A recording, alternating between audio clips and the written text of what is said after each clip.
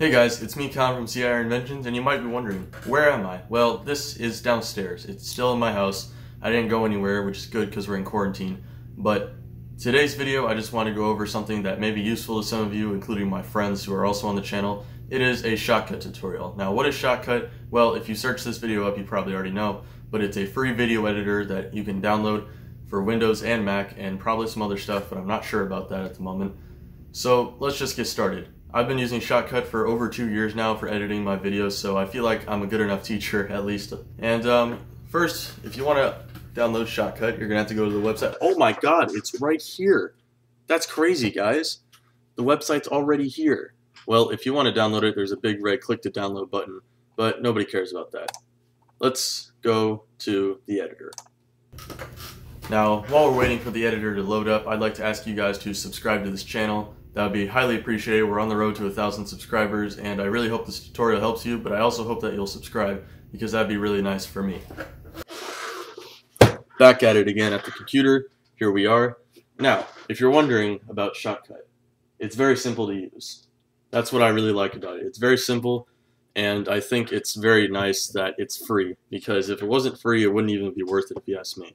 So let's get started. First of all, let's just get into some of the stuff. If you used it for a while, you'll see these things. Here you have recent projects, which is basically stuff you've done recently. So these are some of my recent videos that I've edited. You guys have probably already seen them. Here you can get new projects. You don't really need to worry about this most of the time. But the first place we're going to go is to open file, and then we're going to select some videos. So I'm just going to select these 5 video clips. These were from my last video. If you want to go check it out, I'll put it up in the corner. Whenever this pops up, convert to edit friendly, it basically wants to change your file type, because I record on my phone and it has what is called a variable frame rate. Now this variable frame rate is basically, it doesn't record at 30 FPS all the time. Sometimes it's at 29, sometimes it's at 30. It could be more or less. Don't worry about this. You can just press cancel and you can edit it just fine. One thing you can do, it's kind of convenient, is you can move this little bar up and down so you can make your timelines and tracks bigger, or you can make the actual screen up here bigger or smaller. It's pretty simple but very useful. Alright, let's just select this clip right here. Oh, and before I forget, always have headphones on when editing. I don't know how I almost forgot that. Yeah, I'm pretty stupid sometimes, I know. Now that we have a video clip, let's just play it. Sorry to interrupt this video. Hey guys, it's me, Future Callum from... This was in my last video, like I said earlier. Well, if I want to trim off the beginning of that, I can just grab this little arrow on the side here and trim it to where I want to start. So let's just start it there. And if I want to trim where it ends, you can do the same thing on the other side. So I want to end it right there. Why not? Now that you have this video clip that's trimmed on the beginning and the end, you can drag it into your project. Sorry to interrupt this video. Hey guys, it's me. Give it a second. It'll load up. One day. And now you have a video clip. Yay, you're video editing. So basically, what you do is you have your video clip here, and this is video track 1. This is your master. So basically, this is the most important one. This is where most of your videos are going to be. If you want to add more, you can add an audio track, say like if you want to add background music or sound effects. And of course, you can add more video tracks, as many as you need. We won't need 4. And if you want to delete them because you added too many, you can just remove them.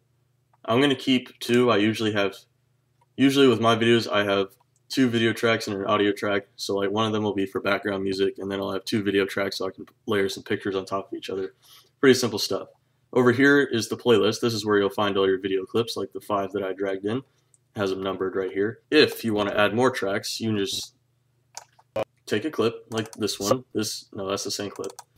Take a clip like this one, and you can trim it. Let's say we want to start it there and end it here. It doesn't really matter right now. I'm just trimming stuff, for example. What you can do is you get it, you just drag it into the project. You'll see this little white area. That's where your track is going to land. It says overwrite for a reason. You don't want to overwrite what you already have. You just want to overwrite what's necessary. So I'm going to put it, and it'll just snap into place on the end of this. Now, if I wanted to overwrite some of it, I could just do that, and it would delete all of the stuff that's in white, or the stuff that's underneath the white would just go away. But I don't want to do that, so I'm just going to put it here. And there we go. Now we have multiple video clips. You can scrub through your footage just by dragging your cursor back and forth. Pretty simple. You can make it go in slow motion, listen for sounds. Okay, now for the most important thing in video editing, honestly, in my opinion. It's cutting up your videos. You have something in the middle of the video that you don't want to actually be there. You can just cut it out, also known as a jump cut. So basically what you can do, say I want to cut out this part right here. We can right click and press split at playhead, and boom, now your clip is here. Now it's just a segment of your original clip. So what I can do is I can remove it, which does this. So what happened was it got rid of the clip, obviously, but it also moved this track to the front. Now I'm going to undo that because I want to show you something else you can do. You can also press lift, and what that does is it leaves a gap of no video, which is nice if you're just trying to remove a little bit of audio or something that's in the way. Both are good, and of course if you accidentally press lift, you can just go to remove and it'll get rid of that yellow section of nothingness. Alright, let's get on to the fun stuff in Shotcut. Now, it may not be quite as versatile as HitFilm when it comes to this feature, but it has plenty of filters that let you edit your videos. So, let's go up here. Up here it says filters. So you click on a track that you want to edit in some way, and you click on filters. And then you press this plus button, and there's all sorts of filters. It starts with your favorites. There's a bunch of default favorites. Some of them I still have. Some of them I just haven't gotten rid of. But most of these I use every now and then at least. There's also the video, all of the video settings, and all of the audio settings. Now I'm not going to go over all of these since this is a beginner tutorial, and I feel like you will almost never use some of them. So let's say we want to add some brightness to this video for some reason, even though it's already kind of bright. Well, we can just click on brightness, add it, and then change it. So now my video clip is impossible to see and looks terrible. Or we can turn it all the way down and just make my video clip black for some reason. Now, if you don't want this preset, you can just press the minus button. Let's go back into the presets. What else do we have? Well, some of my personal favorites. We have fade out audio, where basically, as you can see, there's this little black shadow that comes at the end of my track. So what you can do, you can grab this little dot, you can make the fade out take longer or shorter. So what this does, let's just play the video and you'll see what it does. This one looks a lot better than the gray and green, honestly. So basically what it does is it slowly turns to black, the video. Now, obviously I wouldn't do that right here. I usually do this in like the outros or something. It's a pretty useful feature and it's a good way to close out a video if you want to. Another thing to know about the fade out audio feature is you can get rid of the fade out video or the fade out audio, or keep one or the other, just in case you don't want to actually fade out the video or fade out the audio. Alright, let's go into a few more features that I like to use. Gain volume. So I'm going to let you listen to the clip for a couple seconds. It's pretty cool. I like it. You hear that? It's kind of quiet. So what I can do is I can click on this and make it 5 decibels louder. Now decibels is just a way to measure sound, so by adding more decibels it'll be louder. It's pretty cool. I like it. Now as you can tell, that video clip is louder, and it applied that boost in sound to the whole clip. So now this whole clip is slightly louder than before. Of course I can make it much louder again so it never breaks again. It's pretty cool. Yeah, I would never make it that loud. Or you can make it so quiet to the point where you can't hear any of it. Also kind of useless. But you can play with it in between. So I usually like to go 5 decibels since my audio quality is fine, but it's usually just not loud enough. So I usually just add a few decibels to every clip. And then I think there's 2 more that I want to go over in filters. We have size and position. Basically, this is how you can zoom in on stuff. You just take these corners and you drag them around. Or you can zoom out, zoom in, do whatever you want. And, of course, you can just move your video across the screen however you want. So I'm just going to leave it there for now. That's fine. So now that we have my size and position all done, because I would totally do that, let's add another one. And the last one I want to go over for now is text. So you can just add any text that you want. So let's just add some text. Alright, I think that's pretty important text, and you should totally do what it says, but that's not the point right now. So you can type in whatever. I totally spelled inventions wrong, didn't I? Alright, now that we actually fixed my spelling and did it correctly, we can edit this text. So what we can do is we can go to, you can change your font. So if you're wondering the font that I like, we can go to Seago UI Semibold. That's my favorite font. It's the one that I use. It's very simple but very nice. You can change the color of the font. So if I want my text to be black, you can add an outline in whatever color you want. And then if you want to make the outline bigger, you just click on the arrow, or you can manually change it here. You can also add padding, but I don't find that very useful. You can also add a background, but I've never really done that before. It's just sort of here if you ask me. And then of course you can change where your text fits on the screen. Center left, center top, you know, whatever you want to do with it. I usually just leave it center bottom. That's where most of my text goes, but sometimes I'll change it to a different position. And one more filter I would like to go over. Unfortunately, I can't really display it very well, but if we take a short search, chroma key. Now, you might be wondering, what is chroma key? Well, chroma key is green screen. So if you ever want to have a green screen in your videos, this is where you would do it in Shotcut. So I'm just going to pick some random color and see if it works. And there's one other thing you need to know about chroma key. We need to add another image. So I'm just going to go to my image folder over here. Just go to pictures. We're just pick some. Let's just pick this Ender 3 nozzle. I don't know why, but we're just going to put it in there. We can drag and drop it wherever we want it to be. And I'm chroma keying, so this is going to look very, very weird.